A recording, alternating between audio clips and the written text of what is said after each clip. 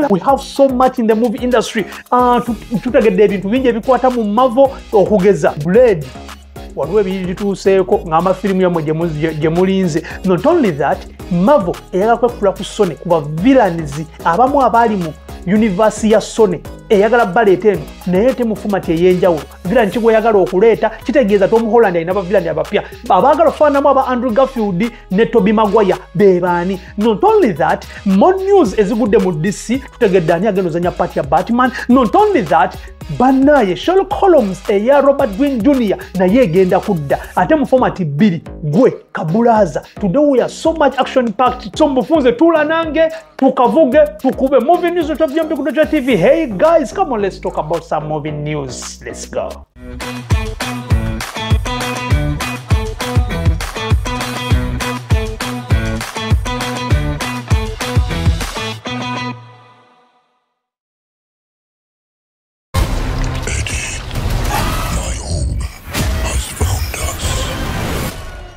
So kutandikirako ne sinema ezimu ezikyasinza okukola amawulire andooza mu guno omwezi oguwedde that is Godzilla X Kong The New Empire.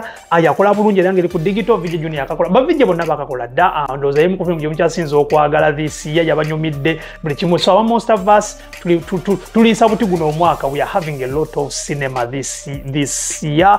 Chikoze bulungi. So not only that, bafani ba Godzilla bo bayombi. I think I have Abdul ndoza gwa mukubo wegase n'aba abantu abali ne basayininga petition nga bagamba Godzilla teri kubajjukira egenda kujja though director tagenda kudda Adam Wingard. So ne bagamba nti tuba twagala Godzilla egenda okuddako eyokusa Godzilla X Kong eberenga eri too much focused ku Godzilla kubanga zino parts ebbiri zibadde too much focused ku King Kong. So bagala part eddako ebere focused ku Godzilla. Kinaabawo tekibeewo byonna bituusewo tujja kuba tubimanya. So nga tusaze tugenda mu MCU Blade egenze mu another round of rewriting.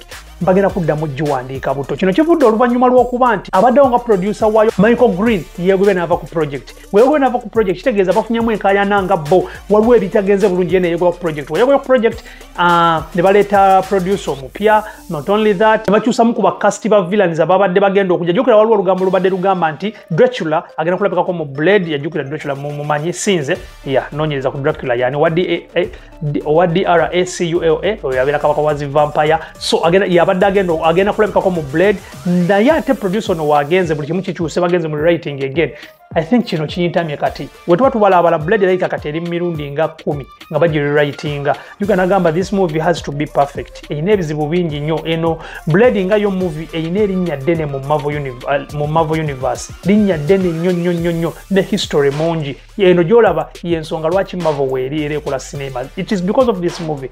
Nabagamba Marvel yali eguddenge yavuwadde. It was this movie gye ba riskinga ko ne bateekayo kasente kabeko konna nekola bulungi nejiza magoba Marvel ne yeetongola entandika okukola cinema ezaayo. It was because of this. So legacy ya filimu ngeyo oba yokoze basaza ogikola reboot aine actor yali Wesley Snipes erinnya ddene Marshall Ali n'akikwatamu. This movie has to be perfect in any way possible. So bakyusiza era bagirewritinze mulundi ogumulala. So still about eranga mu Marvel nga tweyongeddeyo Avengers 5 nabagamba egenda kujja bali bagita Kang Dynasty era saga yavaawo ne bagijjawo ne bagiwa just bagita The Avengers era ng'ejja kuba part ya kutaano. So kyetutegedde olwaleero batukakasizza nti eno film egenda kubeera stand alone movie tegenda tegenda tandikira Secret Wars weekomye. No. Egenda kuba yanjawulo yokka kubanga jukira Avengers Secret Wars egenda kuba na parts 2, part 1 ne part 2 era nga zijja fulwa mu kaseera kanjawulo. Then Avengers 5 ejja kuba eddako. Tekitegeeza nti eno weggwate eneddeko nedda wajja kuba events eziddako abo Avengers wajja kuddamu bakole then eddemu yeegatte. So ejja kuba stand alone movie.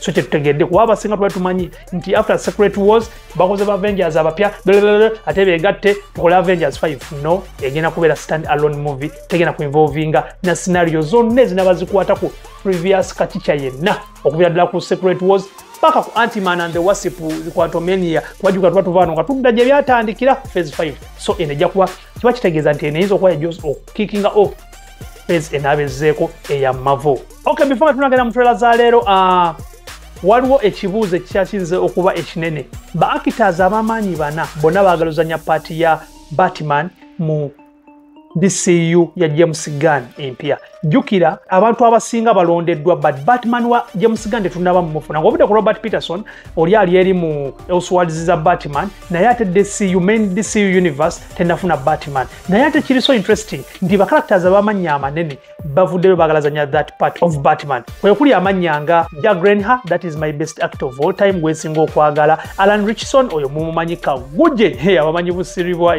then Woodson Duke naye ne Glen Powell.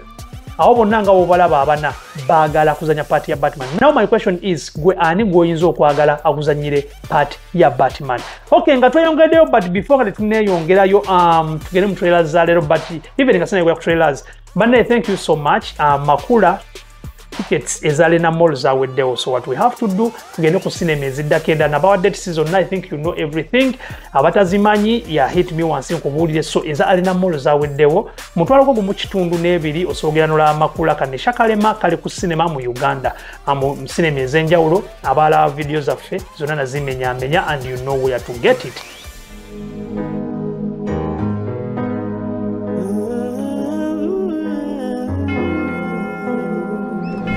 Katsewa muri wali watya bafanana watya bali ani sejjukira bali ogeddeko kubikwatagana n'ewammwe kati we batanjagala kima ebintu bya mukyala ntale omulage ne mu kisenge kana roza kwa ne mundu bakolayo kinawusibwa simanyi bwamukola bintu gy'ova nife wano tulina amateeka tuzukka saa 11 n'ekitundu wangi buli tteeka ly'onoomenyanga kibonerezo.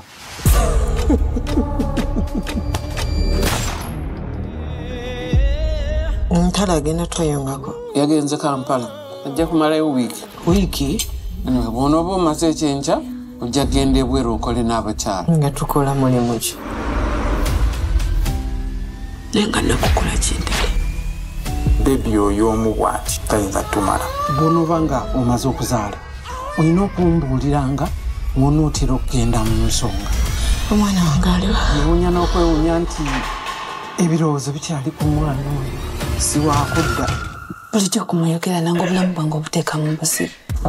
Oli lindako. Bizinesi eno twandisobodde okugitambuza mu ngeri ya njawulo nnyo naye ggwe wasalawo bw'oyagala kwebaka n'abakazi bonna.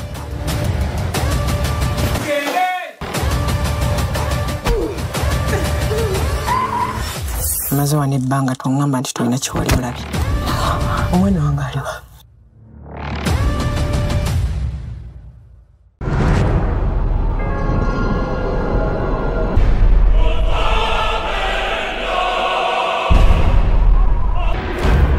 We Spartans are descended from Hercules himself. The battlefield is the greatest glory he could achieve in his life.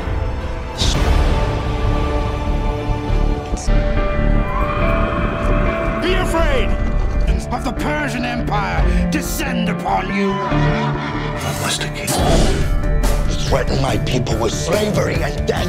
This is madness.